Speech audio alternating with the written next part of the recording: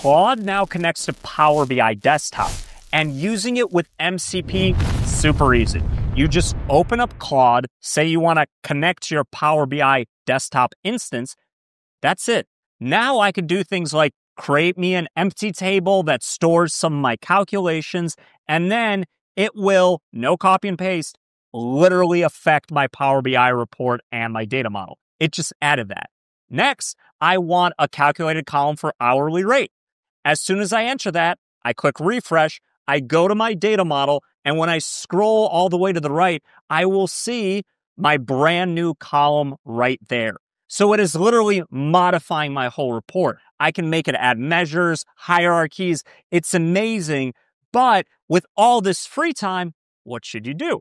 You could take our solutions architecture training, and you should attend the Model Train Convention in Richmond. I kid you not, I was there last week and it was pretty amazing.